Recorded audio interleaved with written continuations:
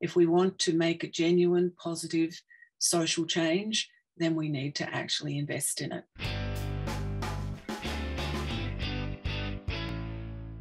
Social marketing's greatest achievement is surviving against all odds and a lot of competition to make a genuine difference and to becoming a valid discipline with evidence that can be relied on. One of the things I like about social marketing's evolution is its flexibility and adaptability for various contexts. It was really courageous of the original authors to decide that marketing could be applied to something other than just making money.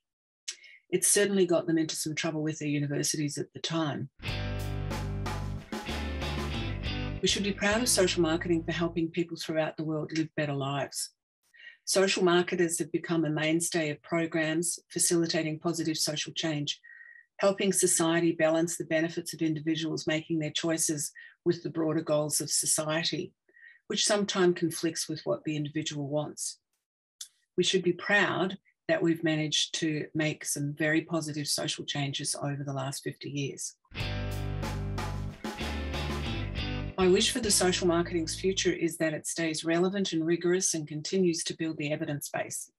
I'd also like to add a plea to funding agencies and campaigners. Good social marketing costs money. It's not cheap, and tackling wicked problems with the equivalent of a broken shoestring is unlikely to be successful. We need to get serious when we design campaigns or interventions. We need as much money as any commercial marketer invests in their marketing mix. If we want to make a genuine, positive social change, then we need to actually invest in it.